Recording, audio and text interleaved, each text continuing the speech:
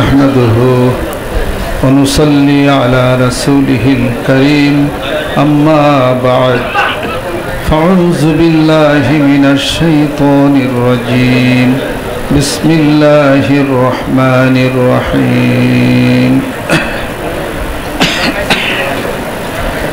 ألف لام را كتاب أنزلناه إليك لتخرج الناس من الظلمات إلى النور وقال تعالى في آيته أيضا وننزل من القرآن ما هو شفاء ورحمة للمؤمنين صدق الله العظيم সম্মানিত মুহিব্বিন সম্মানিত আশিক পর্দার আড়ালের মা ও বোনেরা জুমার নামাজের পরে একটি মুহূর্ত চলে যখন গুনাহ করার কোনো সুযোগ থাকে না।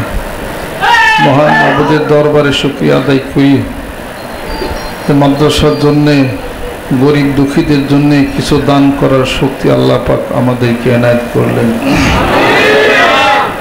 আজকে জুমার নামাজের পরে বহু দূর থেকে আগত আজকের মাসিক মাহফিলে এবং নামাজ আদায়ের জন্য যারা উপস্থিত হয়েছেন, এখানে অনেকের পিতামাতা আত্মীয় স্বজন গুণগ্রাহী ভাই বেরাদর যারা দুনিয়ার থেকে বিদায় হয়ে গেছেন, তাদের জন্য একটু দোয়া করা হবে। আল্লাহ রব্বুল আলামিন তাদের সকলকে যেন জান্নাতবাসী করে দেন, আর আমাদের মনের নেক মাকাসিদগুলি আল্লাহ পাক যেন পূরণ করে দেন। আমাদের একজন এই দরবার শরীফের একজন একনিষ্ঠ কর্মী সরাপাড়ার তৈয়ব, তার মাতা ইন্তেকাল করেছেন কিছুদিন আগে। ইন্না লিল্লাহি ওয়া ইন্না ইলাইহি রাজিউন। তার জন্য আজকে দোয়া হবে। তিনি আপনাদের সকলের জন্য কিছু তবারকের ব্যবস্থা করেছেন, আপনারা সকলে গ্রহণ করবেন আর দোয়া করবেন। আমরা দোয়া করি মুরব্বীর জন্য, সেই সঙ্গে আমাদের পিতামাতা যাদের কবরবাসী হয়ে গেছে তাদের জন্য দোয়া করি। قال رسول الله صلى الله عليه وسلم, আল্লাহ নবী সাল্লাল্লাহু আলাইহি ওয়াসাল্লাম হাদিস শরীফের মধ্যে ইরশাদ করেন, ইজা মাতা সাহিবুকুম ফাদউহু। মানুষ যখন দুনিয়ার থেকে বিদায় হয়ে যায় তখন তোমরা তোমাদেরকে আত্মীয় স্বজন গুণগ্রাহী তার জন্য দোয়া করো। অন্যত্র হাদিস শরীফের মধ্যে আল্লাহ নবী সাল্লাল্লাহু আলাইহি সাল্লাম ইরশাদ করেন, ইজা মাতাল ইনসানু ইনকাতা আনহু আমালুহু। মানুষ যখন বিদায়ী হয়ে যায়, দুনিয়ার থেকে চলে যায়, তার আমলনামাগুলি বন্ধ হয়ে যায়। ইল্লা মিন সালাসিন, কিন্তু তিনটি আমলনামা চালু থাকে। আও ইলমিন ইনতাফাউ বিহি আও মিন সাদাকাতিন জারিয়াতিন আও ওয়ালাদিন সালিহিন ইয়াদউ লাহু। তিনটি আমলের মধ্যে এক নম্বর হলো, যদি সে ইলম বিতরণ করে, জ্ঞান বিতরণ করে, তাহলে পরে এই ইলম বিতরণের সওয়াব ওই মৃত্যুর পরে কবরে বসে বসেও সে পাবে। আলহামদুলিল্লাহ। আমিন সাদাকাতিন জারিয়াতিন, প্রবাহমান দান সদকা, যদি একটা পুকুর খনন করে দেয়, টিউবওয়েল দিয়ে দেয়, একটা শেড তৈরি করে দেয়, অথবা বৃক্ষরোপণ করে, এরকম যে দান করে আল্লাহর রাস্তায়, এগুলো মৃত ব্যক্তি ওই দানগুলো তখন পাওয়া শুরু করবে। আর যেমন এখন কিছু করতে পারে না, একটি মাদ্রাসায় কিছু কেতাব কিনা দিল, একটা ছাত্রকে সে পড়ানোর মতো খরচ দিয়ে দিল, এটা কবরে বসে বসে সে পাবে, যদিও সে মাদ্রাসায় পড়ার সুযোগ সে পায় না।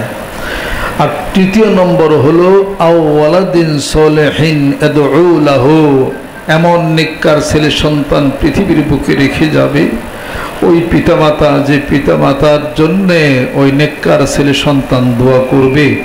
আল্লাহ রব্বুল আলামিন পবিত্র কালামে পাকের মধ্যে ঘোষণা করেন, দোয়াটি এভাবেই হবে।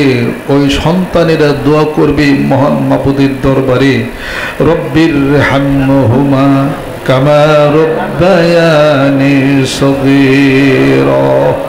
আল্লাহ, আমাদের পিতামাতা যেরূপভাবে আমাদেরকে ছোট বয়সে লালন পালন করেছে, অনুরূপভাবে তুমি হাসরের ময়দানে তাদেরকে তুমি লালন পালন করো। আর আল্লাহ পাক এইভাবে তার পক্ষ থেকে নির্ধারণ করেছেন ওয়াকাদা রাব্বুকা আল্লা তা'বুদু ইল্লা ইয়্যাহু ওয়া বিল ওয়ালিদাইনি ইহসানা ইম্মা ইয়াবলুগান্না ইনদাকাল কিবারা আহাদুহুমা আও কিলাহুমা ফালা তাকুল লাহুমা উফফিন ওয়া লা তানহারহুমা ওয়া কুল লাহুমা কাওলান কারীমা ওয়াখফিজ লাহুমা জানাহাজ যুল্লি মিনার রাহমাহ ওয়া কুর রাব্বিরহামহুমা কামা রাব্বায়ানি সগীরা। আজকে পিতামাতার জন্য দোয়া করেন। পত্রিকায় দেখলাম গতকাল বৌদ্ধ ইনকিলাবের মধ্যে আসছে, পিতাও বৃদ্ধ হয়ে গেছে, মাও বৃদ্ধ হয়ে গেছে, সন্তান খোঁজ খবর নেয় না, খাওয়া পড়া কিছুই কিন্তু দেয় না। ওই সন্তান যেন নিশ্চিত হয়ে যায় তার বৃদ্ধ অবস্থার মধ্যে তার সন্তানেরাও তার সাথে ওইরকম ব্যবহারই করবে। কামা তাদিনু তুদানু, যেমনটি কর্ম তেমনটি ফল। আপনি যা করবেন তাই আপনি আঘাতপ্রাপ্ত আপনি হবেন। আল্লাহ নবী সাল্লাল্লাহু আলাইহি সাল্লাম বলেন, বালা মুসিবত দূর করতে চাও, হায়াত বাড়াইতে চাও, বিপদ মুক্তি হতে চাও, রিজিক বাড়াইতে চাও, আমি আল্লাহর নেকের রাস্তায় শরীক হয়ে যাও। যুরকুন সুবহানাল্লাহ। আল্লাহ নবী সাল্লাল্লাহু আলাইহি সাল্লাম হাদিস শরীফের মধ্যে ইরশাদ করেন, আস-সাদকাতু হিয়া তুরাদ্দুল বালা ওয়া তাযীদুল উমর, যে দান করো নেকের রাস্তায়, বিপদ মুক্তি হয়ে যাবে, তোমার হায়াত বেড়ে যাবে। যারা দান করছেন সবার হায়াত বাড়ছে। আল্লাহ পাক আমাদেরকে সুস্থ করবেন, বিপদ মুক্তি করবেন। আহারে ওই মা দুঃখিনী আর ওই পিতা যে জন্ম দিল, যার উসিলা করে গোটা বিশ্ব পৃথিবীকে চোখে দেখলাম, আর আল্লাহর রসুলকে পাইলাম যিনি উসিলা পিতা মাতা। যেরকম ঠিক কিনা? ওই পিতা মাতার জন্য দোয়া করবে, ওই কবর থেকে পিতা মাতা খুশি হয়ে যাবে সন্তানের জন্যে। আল্লাহ রাব্বুল আলামিন বলেন, আমার জান্নাতের দরজাগুলি খুলে দিলাম। যেরকম সুবহানাল্লাহ। এক সাহাবী ইন্তেকালের সময় লা ইলাহা ইল্লাল্লাহ মুহাম্মাদুর রাসূলুল্লাহ এটা মুখে উচ্চারণ হয় না। তো রাসূল সাল্লাল্লাহু আলাইহি সাল্লামের দরবারে অন্যান্য সাহাবারা বলতেছেন, ইয়া রাসূলুল্লাহ, অমুক সাহাবী তো লা ইলাহা ইল্লাল্লাহ মুহাম্মাদুর রাসূলুল্লাহ বলতে পারতেছে না। তখন আল্লাহ নবী সাল্লাল্লাহু আলাইহি সাল্লাম বলেন, যদি বলতে নাই পারে তাহলে পরে তো ঈমান হারা হয়ে তার মৃত্যু হবে। তখন খোঁজ খবর নিয়ে দেখা গেল যে তার মাতা জীবিত আছে। আল্লাহ নবী সাল্লাল্লাহু আলাইহি সাল্লাম তার মাতাকে ডাকাইলেন যে তোমার সন্তান তো এখন ঈমান হারা হয়ে মৃত্যু হয়ে যাবে, এই তুমি কি তোমার সন্তানের প্রতি বেজার? তখন তার মাতা বলল যে কেন? সে তো কলেমা বলতে পারতেছে না, সে তো ঈমান হারা হয়ে মৃত্যু হবে। তাই নাকি? আমি খুশি হইলাম, ইসলাম সত্য, নবী সত্য, রসুল সত্য। সে তার প্রতি আমি বেজার ছিলাম, এখন সে ঈমান হারা হয়েই তো তার মৃত্যু হবে, এটাই তো ঠিক। তখন আল্লাহ নবী সাল্লাল্লাহু আলাইহি সাল্লাম বলেন যে আমি অনুরোধ করলাম তুমি তাকে মাফ করে দাও, ক্ষমা করে দাও, কি অপরাধ ছিল?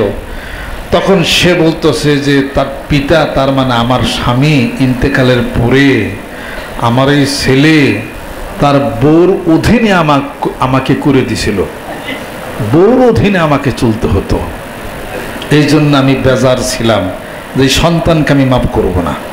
যার ফলে সে মৃত্যুর সময় সে কলমা না বলেছে, তার মৃত্যু হইতেছিল। পরে মা তাকে ক্ষমা করে দেয়। আল্লাহ নবী সাল্লাল্লাহু আলাইহি সাল্লাম বলতেছেন, ও সাহাবারা দেখো তো এখন কেমন অবস্থা। তখন বাড়িতে যায় দেখে যে সে পড়তেছে লা ইলাহা ইল্লাল্লাহ মুহাম্মাদুর রাসূলুল্লাহ সাল্লাল্লাহু আলাইহি ওয়াসাল্লাম। এবার ঈমানের সঙ্গে তার মৃত্যু হয়ে গেল। হিসাব নিকাশ অনেক কঠিন, হিসাব নিকাশ। আমি তো বিচার করে দেখি যে হাসরের ময়দানে আল্লাহ পাকের কাছে সবাই আটকা পড়বে, জান্নাতে যাওয়ার কোনো কায়দা নাই। আল্লাহ পাক দয়া করে শুধু খালি কোনো উসিলায় খালি বান্দাকে মাফ করে দিবেন, ইয়া ছাড়া কোনো কিছুই নাই। হাদিস শরীফের মধ্যে আমি পাইছি, অন্য একটা হাদিস শরীফের মধ্যে আছে, গোটা বিশ্ব পৃথিবীর সমস্ত গুনাহ অপরাধগুলি যদি একটা মানুষ তার সমান অপরাধ করে তাহলে পরে যা হবে, আর গোটা বিশ্ব পৃথিবীর সমস্ত মানুষের ভালো আমল নামার সমান যদি একটা মানুষ যদি ভালো আমল করে তাতে যা লাভ হবে, আল্লাহ রাব্বুল আলামিন বলেন আমার রাজত্বের কোনো ক্ষতি করতে পারবে না, আর আমার রাজত্বের কোনো লাভও করতে পারবে না। তাহলে জিকির কেন, তাহলে নামাজ কেন? এই নামাজ, এই জিকির, যা কিছু সব আপনার জন্য, আমার নিজেরই জন্য। যেরকম সুবহানাল্লাহ। অতএব যেখানে যাবেন, আমি বলছিলাম জান্নাত বানাইছেন আল্লাহ, কিন্তু ভাগাভাগি করে হলো মানুষের কাছে, হলো ভাগাভাগি। দেখেন না, ওই পিতামাতার তার পায়ের নিচে তো সন্তানের এই জান্নাত হবে, এই জান্নাতটা হবে। তাহলে পরে জান্নাত ভাগ হয়েছে কিনা? জোরে কর। এটা তো ভাগ হয়ে গেল জান্নাত। এখন মাও বেজার, মাও সন্তুষ্ট, পিতাও সন্তুষ্ট। আপনি নামাজ যতই পড়েন, জান্নাত তো হবে না, ওখানে তো জান্নাত হয়ে গেছে। হিসাবপত্র তো এক জায়গায়। এই জন্য বলা হয় খালেকের খেদমত করো, খালেক পাবে। খালেকের খেদমত করে তুমি খালেক নাও পাইতে পারো। তার মানে মহান স্রষ্টা আল্লাহর খেদমত করো। আল্লাহর খেদমত কেমনি করবা? নামাজ পড়লে আল্লাহর খেদমত, আল্লাহর ইবাদত বন্দি হয়েছে, কবুল হয়েছে নিয়ে। আর কোনো স্বার্থ ছাড়া যখন একটা মুসলমানকে যখন তুমি উপকার করবে, এটা হলো জান্নাতের ঠিকানা হবে। যেরকম সুবহানাল্লাহ। রুবিয়া আনিন নবী সাল্লাল্লাহু আলাইহি সাল্লাম আন্নাহু ক্বাল, আল্লাহ নবী সাল্লাল্লাহু আলাইহি সাল্লাম থেকে মারউই আছে, তিনি বলেন, তিনি বলতেছেন যে খাসলাতানে লা শাইআ আফদালু মিনহুমা, দুটি জিনিস, দুটি আমল, দুটি চরিত্র মানুষের, যা পৃথিবীর বুকে আল্লাহ পাকের কাছে এর চেয়ে ভালো আর কিছু হতে পারে না। এক নম্বর হলো আল ঈমানু বিল্লাহ, আল্লাহর প্রতি ঈমান, ঈমানের মজবুত। ঈমানের মজবুতি মানে বিপদ আসবে, ধৈর্য ধারণ করতে হবে, সমস্যা হবে, ধৈর্য ধারণ করতে হবে, বিপদ আসবে, বিশ্বাস করতে হবে আল্লাহর পক্ষ থেকে আসছে, এবং আল্লাহ আমার জন্য যা করেন মঙ্গলের জন্যই করেন। আলহামদুলিল্লাহি আলা কুল্লি হাল, যে অবস্থার মধ্যে আল্লাহ তুমি রেখেছো, ওই অবস্থার মধ্যেই আমি খুশি। আমাকে ফকির বানাইয়া যদি তুমি খুশি থাকো, তাহলে আমি খুশি। আমাকে বাদশাও যদি বানাও, তবুও আমি খুশি। ফকিরও যদি বানাও, তবুও আমি খুশি। আমার জীবনের একুল যদি ভেঙো, তাহলে পরে আমি খুশি। যদি আবার করো, ভাঙা করার মালিক তো তুমি। নদীর এই কুল ভাঙো, ওই কুল করো, এই তো নদীর খেলা। সকালবেলা ভাঙো নদী, করো সন্ধ্যাবেলা। কাজে তোমার সকল ফয়সালার মধ্যে আমি রাজি, এর নাম হলো ঈমান। জোরে কোন সুবহানাল্লাহ। ঈমান এক জিনিস, আর ঈমানের হাকিকতটা হলো আলাদা আরেক জিনিস। তিনটি জিনিসের সমন্বয় হলো ঈমান আছে, তার প্রমাণ বহন করবে। একটা হলো আপনাকে মুখে স্বীকারোক্তি দিতে হবে, অন্তরে বিশ্বাস করতে হবে, ও আমাল বিল আরকান, এবং অঙ্গ প্রত্যঙ্গের দ্বারা কার্যে প্রমাণিত করতে হবে যে আল্লাহর প্রতি আপনি ঈমান আনছেন এবং আপনি মুসলমান। কিন্তু হাকিকত যেটা, এটা খুব সূক্ষ্ম ব্যাপার, সূক্ষ্ম হিসাবপত্র। সকল কিছুতে বান্দা ধৈর্য ধারণ করবে, আল্লাহকে গোপনে ভয় করবে, আল্লাহকে প্রকাশ্যে ভয় করবে। যেরকম সুবহানাল্লাহ। আল্লাহ এক নম্বর হলো আল্লাহর প্রতি ঈমান, যা আল্লাহ পাক সবচেয়ে বেশি পছন্দ করেন পৃথিবীর বুকে। দুইটা, এক নম্বর হলো আল ঈমানু বিল্লাহ ওয়ান নাফু বিল মুসলিমিন, আর কোন মুসলমানের জন্য কিছু ভালো করা। যেরকম সুবহানাল্লাহ। তার মানে ইকরামুল মুসলিমিন, কোনো মানুষের জন্য কোনো স্বার্থ ছাড়া তার জন্য কিছু করা। আর নাফু বিল মুসলিমিন ও খাসলাতানে লা শাইআ আখবাসা মিনহুমা, আর দুটি জিনিস পৃথিবীর বুকে আল্লাহ পাকের কাছে সবচেয়ে বেশি খারাপ, সবচেয়ে বেশি নিন্দনীয়। এক নম্বর হলো আশিরকু বিল্লাহ, শিরক, আর দ্বিতীয় নম্বর হলো ওয়াদ-দাররু বিল মুসলিমিন, আর কোন মুসলমানের সামান্যতম ক্ষতি করা। কিভাবে? আল মুসলিমু মান সালিমাল মুসলিমুনা মিন লিসানিহি ওয়া ইয়াদিহি ওয়াল মুহাজিরু মান হাজারা মা নাহাল্লাহু আনহু।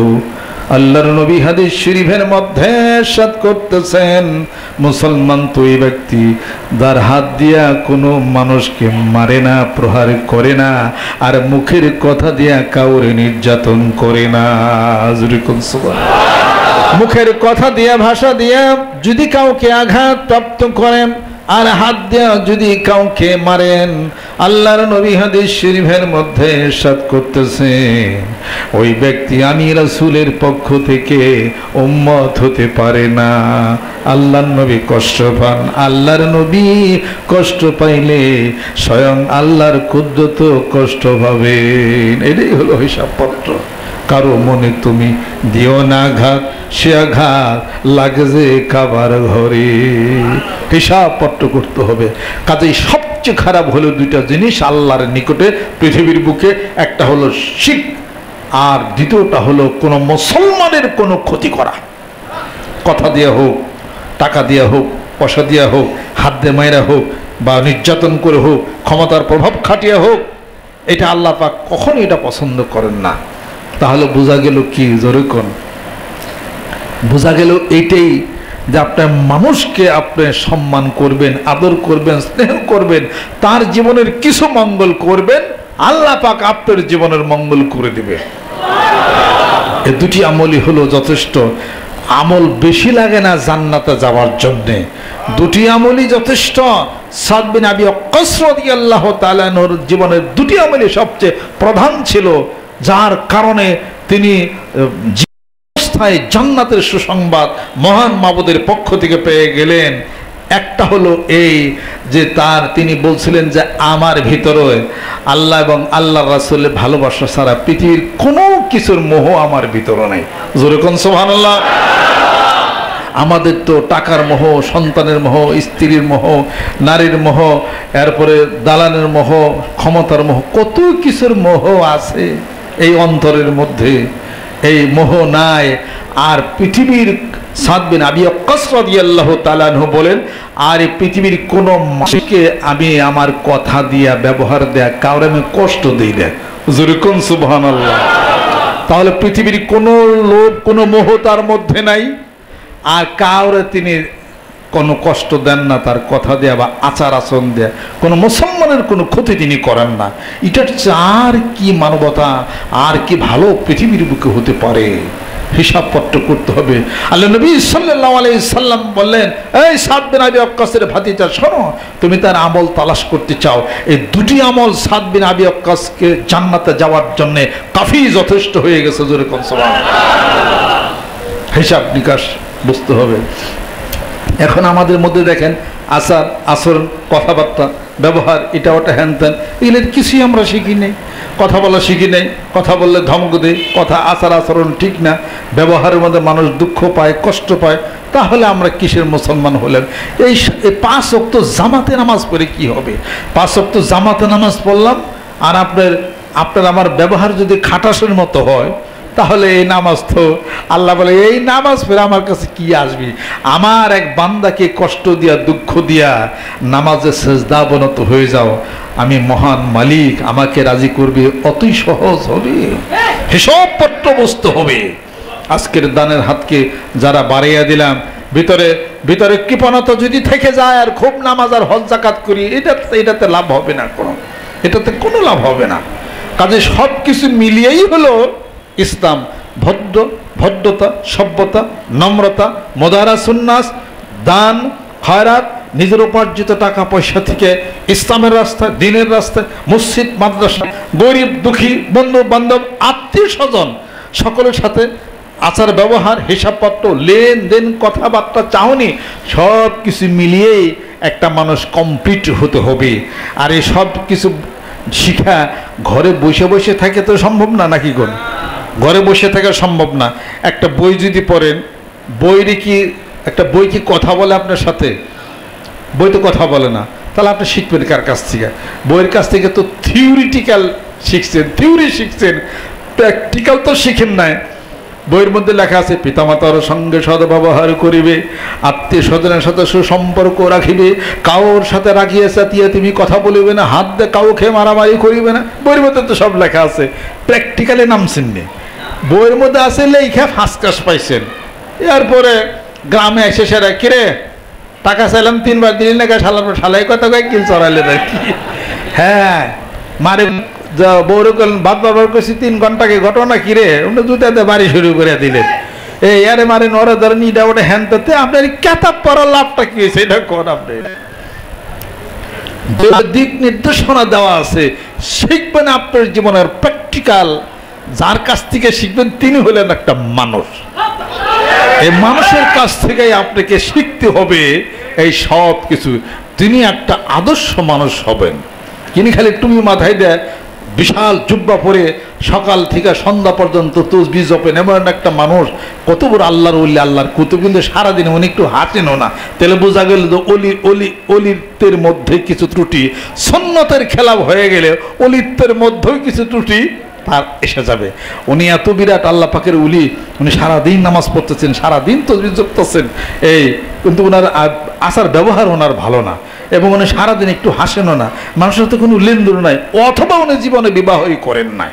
তাহলে পরে সুন্নতেরও একটা খেলাপ আছে, হিসাবপত্র আছে। চেতন মুর্শিদ মানে কি? চেতন মানুষ মানে তিনি হলেন জাগ্রত মানুষ। জাগ্রত মানুষ এই পৃথিবীর সমস্ত সাইড তাকে বিচার করলে আপনি দেখবেন যে সে প্রকৃতপক্ষে একটা আদর্শ মানুষ। এই আদর্শ মানুষের সাথে থেকে আপনার আদর্শ হওয়া সম্ভব, তাছাড়া কখনোই সম্ভব না। যার সাথে আপনি যাবেন তিনি ভদ্র কিনা এটা আপনাকে বুঝতে হবে। ভদ্র, সভ্য, নম্র।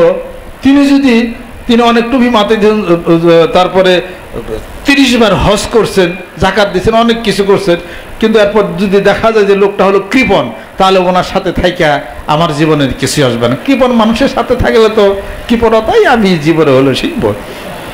ভদ্রতার যে জ্ঞান নাই তার সাথে থাকলে তো আমার ভদ্র হওয়া কোনোদিন আমার সম্ভব আমার হবে না।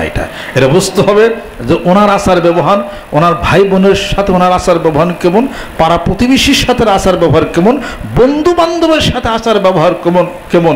ওনার ক্লাস 1, 2, 3, 4, 5, 6 ইউনিভার্সিটি পর্যন্ত ওনার সমবয়সী যারা ছিল তারা ওনার সম্পর্কে রিপোর্টটা কি দেয়, গ্রামের মানুষ কি রিপোর্ট দেয়, এই সব কিছু নির্বাচন করে ওনাকে এই জীবনের আপনি বন্ধুগুলা স্বীকার আপনি করতে পারেন।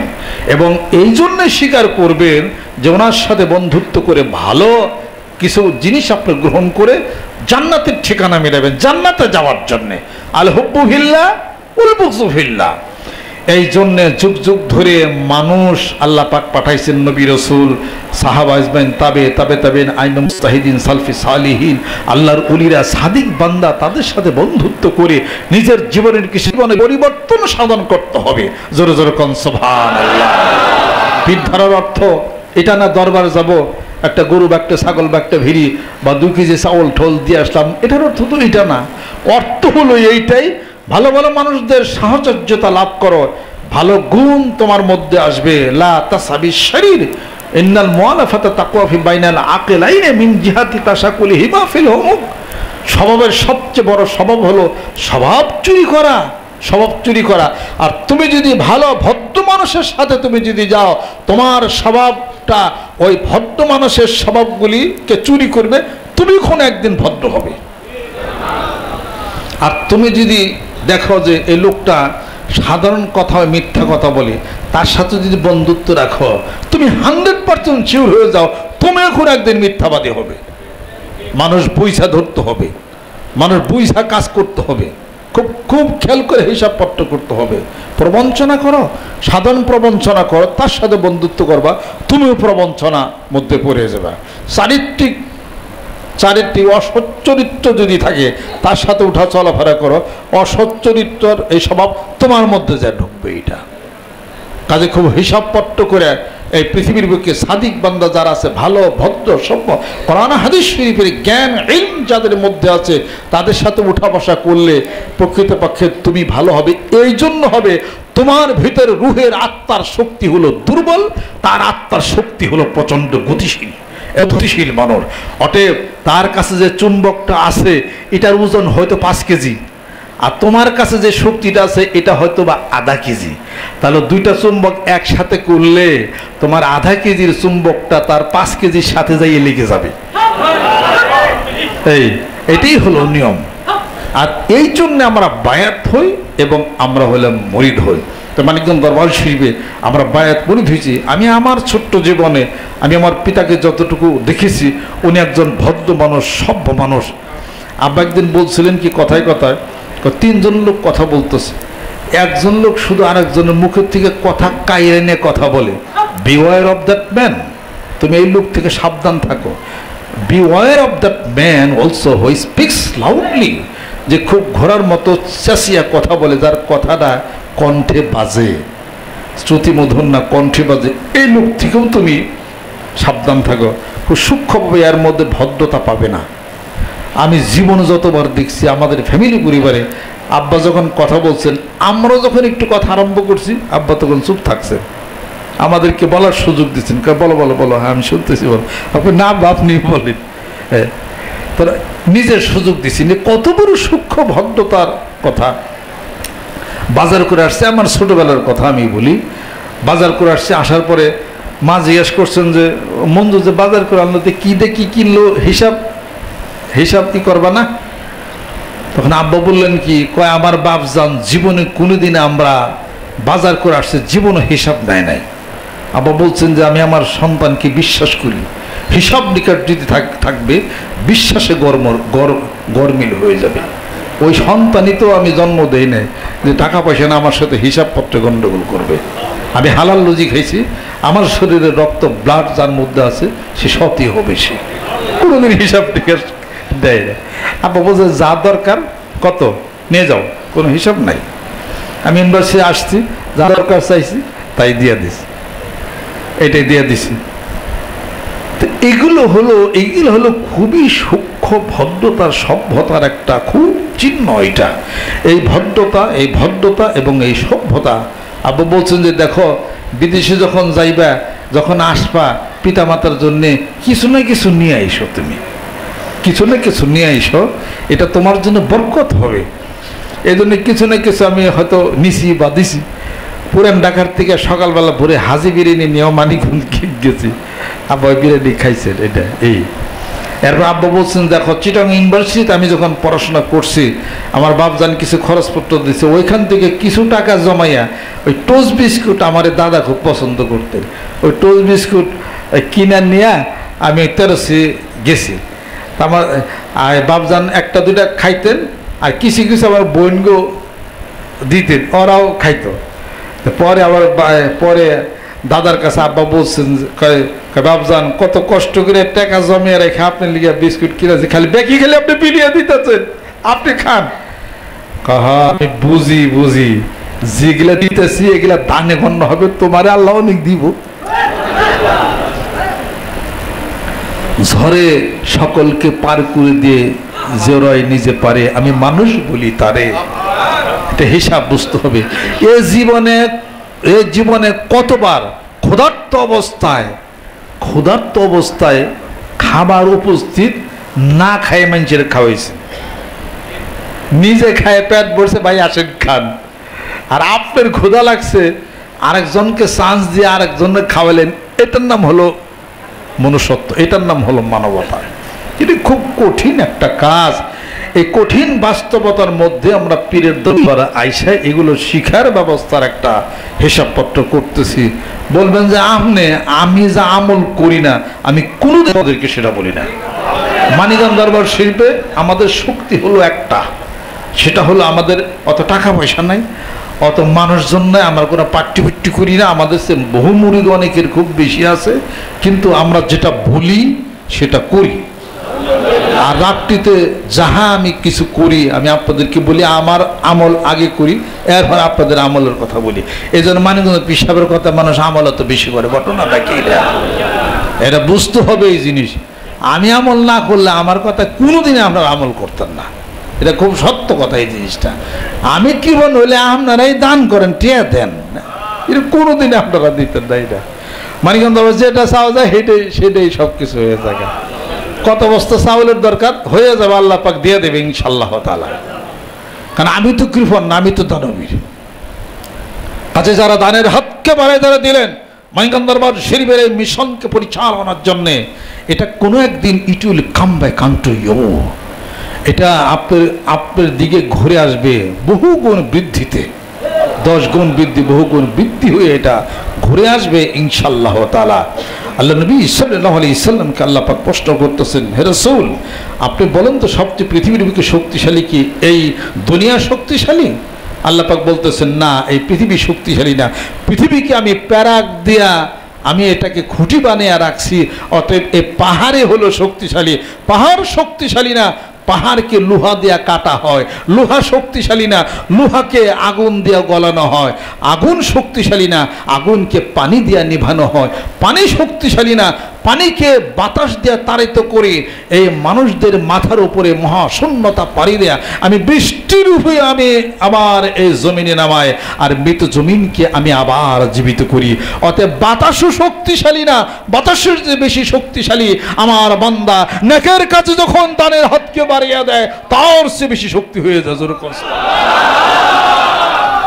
প্রচন্ড একটা গতির কাজ করতেছেন, আপনারা তো আমাকে দিচ্ছেন না। মনে করেন আমি এক মাসে আমি এই 5 থেকে 6 কেজি চাইল আমি খাই এক মাসে, বেশি হলে 7 কেজি খাই আমি। এই 100 টাকা চাউলের ভাত আমি সারাদিনে খাই, 100 টাকা চাউলের ভাত, তাহলে এক মাসে হয় কত? এক মাসে হয় তাহলে 3 কেজি, সর্বোচ্চ 5 কেজি চাউল আমি খাই। তো এই 5 কেজি চাউল খাওয়ার উপার্জন কি এত মানুষের ঠেয়া দল লাগে নাকি? কোন 5 কেজি চাল খাই, সব মিলে হয়তো ওষুধ টষুধ দেওয়া হয়তো 1000 বেশি টাকা আবার পিছিয়ে খরচ হয় আর কি, এই আর কি নর্মাল। তা আপনারা তো এত মানুষের টাকা টোকা দেন, তো কত টাকায় দিতেছেন? এগুলি কি আমার দেন নাকি? একটা কেউ না কেউ একটা কিছু করে। শয়তানের রাজ্য আছে না, শয়তানের রাজ্যকে প্রতিষ্ঠা করার জন্যে ও একটা শয়তানের রাজ্য আছে, গোটা পৃথিবীটাকে অশান্ত করেছে। ওই শয়তানের গোষ্ঠী হলো ইসরাইল। কোটি কোটি টাকা ব্যয় করে, আইডল মানে ব্যয় করে ইসলামের বিরুদ্ধে, নবীর বিরুদ্ধে, রাসূলের বিরুদ্ধে তারা কাজ করতেছে। ওই শয়তান ইসরাইল, কত লক্ষ্য করছেন? এটা হলো মূল শত্রুর চালিকা শক্তি হলো ইসরাইল। তাহলে পরে ওরাও তো শয়তানের রাজ্য কামাই শক্তিশালী করার জন্য কোটি কোটি টাকা ব্যয় করতেছে কিনা? জোরে কোন? তাহলে আমরা আল্লাহ পাকের জন্য, কোরআন এবং সুন্নাহর জন্য গোটা বিশ্ব পৃথিবীর বুকে ক্ষুদ্র ক্ষুদ্র দলের মাধ্যমে ইসলাম প্রচারের ব্যবস্থা করা হচ্ছে। তো সেখানে কি আমাদের উপার্জিত এই টাকা পয়সা ওই মিশনের পিছনে আমরা কি ব্যয় করলে এটা কি নাজায়েজ হবে? জোরে কোন? আজকে আপনারা এখানে আসছেন, জিকির করতেছেন না? তাহলে নামাজ পড়ছেন, জিকির করতেছেন, মাথায় টুপি দিচ্ছেন, দাঁড়িয়ে রাখতেছেন, সুন্নতের ইত্তেবা হচ্ছে, কোনো গান বাজনা কি হচ্ছে? পীরের নামে কি কোনো গরু ছাগল বিড়ি হয়ে কোনো শিরক বিদআত হচ্ছে? কোনো সেজদা হচ্ছে? তাহলে সমস্যা কি আছে? তাহলে আপনার উপার্জিত টাকা পয়সা এই প্রতিষ্ঠানের পিছনে দিবেন না, তাই কি পলাকা সিনেমা হলে দিবেন নাকি? গুলিস্তান সিনেমা হলে দিবেন? মানিকগঞ্জ দরবার শরীফের ওই বিশ্বস্তমা, মানবতার ওই বিশ্বস্তমা বিশাল এই পটলের চোখে যেখানে লক্ষ লক্ষ লোকের সমাগম হচ্ছে এবং আগামী বিশ্বস্তমা তো তাই হবে, দিন দিনে মানুষ বাড়তেছে। এই মিশনকে, এটা তো আল্লাহর মিশন, এটা তো কোরআনের, এটা তো হাদিস শরীফের মিশনের জন্য। ওই শয়তানরা যদি শয়তানের মিশনের জন্য কোটি টাকা যদি ব্যয় করতে পারে, তাহলে পরে আমার মসজিদের বলিষ্ঠ নেতৃত্বে মানিকগঞ্জ দরবার শরীফের মিশন, এই জিকির মিশন, কোরআনের মিশন, হাদিস শরীফের মিশন, এই টুপির আর এই তসবিহ, এই জায়নামাজ, এই পাগড়ির এই মিশন, সুন্নতের মিশনকে পরিচালনার জন্য আমার উপার্জিত টাকা পয়সা ওইখানে ব্যয় করব না, কি অভিশার সিনেমা হলে ব্যয় হবে? সেই জন্য আল্লাহর আশিক এবং পাগলেরা আমার মসজিদের বলিষ্ঠ নেতৃত্বে আগামী জানুয়ারি মাসের 2, 3, 4 তারিখের এই বিশ্ব ইজতেমাকে সাফল্যমণ্ডিত করার জন্য প্রেম, শ্রদ্ধা, ভালোবাসার হাতকে বাড়িয়ে দেওয়া, যার যতটুকু শক্তি সামর্থ্য তাই করতে হবে। প্রত্যেকটা গ্রামে গঞ্জে, প্রত্যেকটা মহল্লায় জিকিরের দুর্গ গড়ে তুলতে হবে।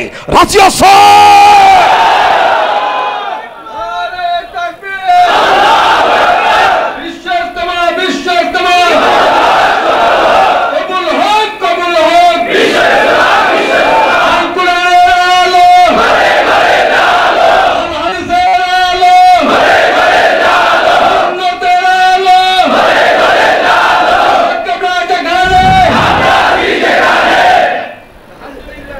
সকলেই থামুন। আল্লাহর আশিক, আল্লাহর পাগলেরা, আসন্ন সংসদ নির্বাচন আপনারা সকলেই জানেন। আলহামদুলিল্লাহ, দেশের সার্বিক পরিস্থিতি নিয়ন্ত্রণে থাকুক, শান্তি থাকুক, দেশের সুখ সমৃদ্ধির জন্যে আমরা সবসময় দোয়া করি। আমরা কোনো পার্টির লোক না, কোনো পার্টিতে আমরা যাই না। আমাদের স্লোগান সরকারের বিরোধী না, কিছুই না, কোরআন এবং সুন্নাহর পক্ষের হলো এই স্লোগান। আমরা কোনো পার্টির কথা বলি না, আমরা কোরআনুল কারীমের কথা বলি, সুন্নতের কথা বলি, জায়নামাজ পাগড়ির কথা আমরা বলি। ডাইনেভাবে কোনো চিন্তা আমাদের এত নয়। যারা চিন্তা ফিকির করেন তাদের এটা ব্যক্তিগত ব্যাপার।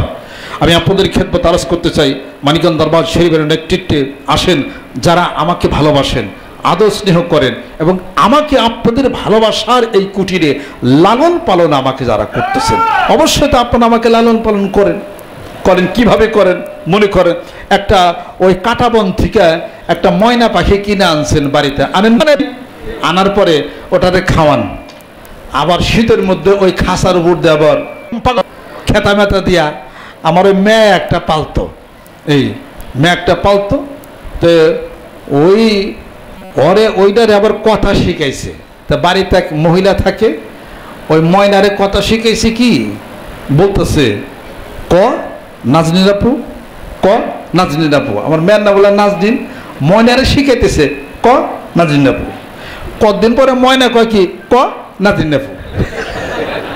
আর কয় কি, কয় তোরে শিখাইলেন কি, তুই কস কি, তোর তো শিখাইছে নাজনীন আপু, তুই আবার এটা কস কে, ক নাজনীন আপু, নাজনীন আপু ক, নাজনীন আপু ক। আমি ময়নার কাছের কাছে গেছি, আমার দেখে কয় কি, নাজনীন আপু ক, নাজনীন আপু ক। কই নাজনীন এটা কি কয়? কয় আব্বু এই মহিলাটা তুই পেঁচটা লাগাইছে, শিখাইব নাজনীন, যা শিখাইছে ময়না হিডি মুখস্থ করে। পরে নাজনীন ওটার পালতো, ওনারই কি খেতা মেতা দিয়ে ডাইকে ডুকে ধুইতো আর খাইবার টাইবার দিত, খুব যত্ন টত্ন করতো আর কি। যাই কিছু পরে খুব যত্ন করতো, পরে কি জানি অসুখে এটা মারা গেছে। তা আমি খেয়াল করলাম, তুই এত যত্ন করিস, কয়েকটা পাখি তো কিনে আনছি, যত্ন করার লাগে, খাওয়ান তো দেওনি লাগে, যদি একটু হয় তাহলে আল্লাহ যদি আবার বেজার হয়। মনে মনে ভাবি যে আমিও আপনাদেরকে যত্ন করি, লালন পালন করি, ভালোবাসার ভিতরের আদর স্নেহ মায়া মমতার ভালোবাসার একটা ঘর আছে, ওই ঘরে অবশ্যই আপনাদেরকে আমি লালন পালন করি। আর আপনাদের মায়া মমতার প্রেমের ভালোবাসার একটা ঘর আছে, যেখানে আমাকেও আপনারা লালন পালন করেন। অবশ্যই আমাকে আপনারা লালন পালন করেন, খোঁজ নেন, খেল নেন, তারপরে যত্ন করেন, যত্ন সেবা করেন, কত কিছু করেন। আমি সুস্থ আছি, আমি ভালো আছি, এটা তো হিসাবপত্রের কথা। একটা পাখি মানুষ খাঁচার মধ্যে রাখে, তবু তো তাকে লালন পালন করে, তাকে যত্ন সেটা তো করে।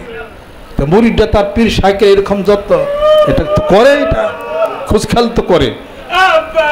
এই একটা দুইজনের বিশাল একটা সেতু বন্ধন, একটা প্রচন্ড গতি, এই গতি নিয়ে আমরা চলছি ইনশাআল্লাহ তাআলা। আর এই গতি হলো আল্লাহকে পাওয়ার, রাসূলকে পাওয়ার, জান্নাতে পাওয়ার এই গতি ইনশাআল্লাহ তাআলা। দুনিয়ার কোনো খোঁজ খবর, কোনো খেয়ালের সাথে আপনাদের সাথে আমার প্রেমের ভালোবাসার বন্ধন প্রতিষ্ঠা হয় নাই। আমার এই ভালোবাসা আল্লাহ এবং আল্লাহর রাসূলকে একনিষ্ঠই ভালোবাসা, আর আপনাদের ভালোবাসাও তাই। জোরে বল সুবহানাল্লাহ। সেই প্রচন্ড গতি না সামনে আগাইতে হবে। শয়তান মাঝে মাঝে আমাদের মনকে দুর্বল করে দেয়। আর শয়তান ইয়াইদুকুমুল ফাকরা, শয়তান গরিব হওয়ার ভয় দেখায়। ওয়াল্লাহু ইয়াইদুকুম মাগফিরাতাম মিনহু ওয়া ফাতওয়ান, যরকম সুবহানাল্লাহ। আর আল্লাহ পাক বলেন, আরে আমি মাগফিরাতের জন্য তোমাদেরকে প্রধাবিত করি, যরকম সুবহানাল্লাহ। অতএব শয়তানের কথা ঠিক না। মহান মাবুদের কুদরতের হাতের মধ্যে অসংখ্য রিজিকের ব্যবস্থা রয়ে গেছে, সব কিছু রয়েছে। নেকের কাজের মধ্যে সুন্দর মতো মন এবং দিল দিয়ে আপনি যখন স্বীকার করবেন, আল্লাহ বলেন, বান্দারে আমার কুদরতের হাতগুলি তোর দিকে আমি বাড়িয়ে দিলাম, কোনো অভাব তোমারও হবে না, আমি তো তোমাদেরকে লালন পালন করতেছি। ওমা মিন দাব্বাতিন ফিল আরদে ইল্লা আলাল্লাহি রিজকুহা, রিজিকের মালিক তো আমি, কাজে কোনো ভয় নাই। আমার রাস্তায়, আমার কোরআনের রাস্তায়, আমার রাসূলের রাস্তায় প্রচন্ড গতি না, যারা আসবে আমি আল্লাহর কুদরতের 10টি হাত তাদের দিকে চলে যাবে, যেরকম সুবহানাল্লাহ। সেই প্রেম নিয়া, শ্রদ্ধা নিয়া, ভালোবাসা নিয়া প্রচন্ড গতি না সামনে আগাইতে হবে। শয়তান যেন আমাদেরকে দুর্বলজনক করে না দিতে পারে, এই জন্য আমাদের পক্ষ থেকে হলো দোয়া যাচ্ছে। সেই দোয়া হলো, আল্লাহ ওসমান গনির মতো ধনী বানায় দাও, আল্লাহ আবু বকরের মতো ধনী বানায় দাও, আল্লাহ আবু হুরায়রার মতো আশিক পাগল তুমি বানায় দাও। আল্লাহ তাআলা আশিক পাগলদের এই দোয়া মহান মাবুদের আরশে মুআল্লা পর্যন্ত পৌঁছিয়ে যাবে, যেরকম সুবহানাল্লাহ। আল্লাহ পাক আমাদেরকে যেন কবুল করে নেন, রহমত বরকত আল্লাহ পাক যেন নাজিল করে নেন। আর এই মিশনকে পরিচালনার জন্য মানিকগঞ্জ দরবার শরীফে আমি নগণ্য বানা ছোট মানুষ, আমি নেতৃত্ব দিচ্ছি। উপর থেকে আমি একবার ওয়াজ বয়ান শুনলাম যে সকলের কাছ থেকে একদিন করে হায়াত আমাকে দিছেন, আমি খুশি হয়েছি। আমি দোয়া করি আল্লাহ পাক আপনাদের হায়াত দিতে হবে না, আপনাদের হায়াত আল্লাহ পাক বাড়িয়ে দিক বেশি বেশি। এই মসজিদ মাদ্রাসার শিকার হয়েছেন না, হায়াত বেড়ে গেছে। যেরকম সুবহানাল্লাহ। আল্লাহ এই পাগলদের হায়াত তুমি বাড়িয়ে দাও, সঙ্গে সঙ্গে আমার হায়াত তুমি বাড়িয়ে দাও। তোমার ইবাদত বন্দি করার শক্তি সুযোগ আল্লাহ আমাদেরকে তুমি এনায়েত করে দাও। কোরআন এবং হাদিস শরীফ মতো চলার তৌফিক তুমি এনায়েত করে দাও। সবাই ভালো থাকেন, সুন্দর থাকেন। আজকের এই মাহফিলে যারা নতুন আসছেন, পুরাতন আছেন, দোয়ার জন্য দরখাস্ত করেছেন, অসুখ বিসুখ বিমার আজাব আল্লাহ তুমি মাফ করে দাও। দুরারোগ্য ব্যাধির মধ্যে যারা আছে সেফাই আজারা তুমি দান করে দাও। যাদের সংসারে কন্যা সন্তান, কোনো সন্তানাদি নাই, একটা সন্তানের আল্লাহ তুমি ব্যবস্থা করে দাও। আর যে ঘরে কন্যা সন্তান আছে, পুত্র সন্তান নাই, আল্লাহ একটা পুত্র সন্তান দিয়ে দাও। এই আশেকেরা, এই পাগলেরা দোয়া করবে, আল্লাহ তো সন্তানের ব্যবস্থা করে দাও। চাকরি নাই, চাকরির ব্যবস্থা করে দাও। সমস্যাগুলি আল্লাহ তুমি দূর করে দাও। রহমত বরকত আল্লাহ তুমি নাজিল করে দাও। এখানে কালিজারে পানি পড়া আছে, এগুলোর টাকা পয়সা আমি নেই না। আপনারা কিছু মসজিদ মাদ্রাসা মানিকগঞ্জ দরবার শরীফে আপনারা কিছু নিয়ত করে কালিজারে পানি পড়া হায়তা সেবা খান, আল্লাহ পাক নিরাময় করবেন ইনশাআল্লাহ, আশা করা যায়। আর পীরের নামে কোনো গরু ছাগল বেরি মান্নত আমার নামে করেন না, এটা হলো আমার জন্য হারাম। বিপদ সমস্যা অসুখ বিসুখ মানিকগঞ্জ দরবার শরীফে ওখানে শিক্ষা কেন্দ্র আছে, লিল্লা ফান্ড আছে, ওখানের জন্য একটা ছাগল খাসি বেরি আপনারা মান্নত করে আল্লাহ পাক বিপদ মুক্তি করবে। জানার জন্য একটা সদকা আপনারা মান্নত করে সহিভাবে চলি, আল্লাহ পাক বরকত দেবেন ইনশাআল্লাহ তাআলা। আল্লাহ পাক আমাদের সকলকে যেন কবুল ও মঞ্জুর আল্লাহ পাক যেন করে নেন। আর এখানে বিশ্বস্তমার যে ব্যানারগুলি আছে, এই ব্যানারগুলি আপনারা নিয়ে বাড়ির সামনে যেখানে হোক আপনারা টানিয়ে দেবেন। ওই যে এখানে জাফর আছে, ওই যে জাফর বাগলা, ও ব্যানারগুলি বিক্রি করে, ও প্রত্যেকটা দানে এই লোকটা শরীক থাকে। ব্যানারে সব টাকা আবার দরবারে দিয়েই দেয়। যারা যারা পারেন একটা করে ব্যানার এখানে নিয়ে দেবেন। আর মানিকগঞ্জ দরবার শরীফে আল্লাহর আশিক এবং পাগলের নতুন পুরাতন যারা আছেন বায়াত মুরিদ হয়ে এখানে সবকটা জিকিরটা কিভাবে করবেন এখানে লিখিত বইগুলি আছে, বইগুলি আপনারা সকলে সংগ্রহ করে নেবেন। সকলে গায়ে গায়ে ডান হাতে ধরেন, গোনার জন্য তওবা হবে, তবারকের ব্যবস্থা আছে। আমাদের একজন ওই তুইব তার মাতার জন্য এই তবারকের ব্যবস্থা করেছেন, আপনারা সকলে দোয়া করবেন। আর আমিও সকলের জন্য দোয়া করে আল্লাহ পাক যেন কবুল এবং মঞ্জুর আল্লাহ পাক করে নেন। আউযু বিল্লাহি মিনাশ শাইতানির রাজিম। बिस्मिल्लाहिर रहमानिर रहीम। तौबा किया मैं सब बुरी बातों से और सब बुरे कामों से और बैत किया मैं ऊपर हाथ मोहम्मद मंजरुल इस्लाम सिद्दीकी खलीफा अलहाज हजरत मौलाना मोहम्मद अजहरुल इस्लाम सिद्दीकी साहिब की आई मेरे मौला इस तौबा और इस बैत कबूल फरमा अल्लाहुम्मा आमीन। रब्बना ज़लमना अनफुसना व इल्लम तगफिर लना व तरहमना लनकुनन्ना मिनल खासिरीन। আল্লাহ মাফ করে দাও, আল্লাহ কবুল করে নাও।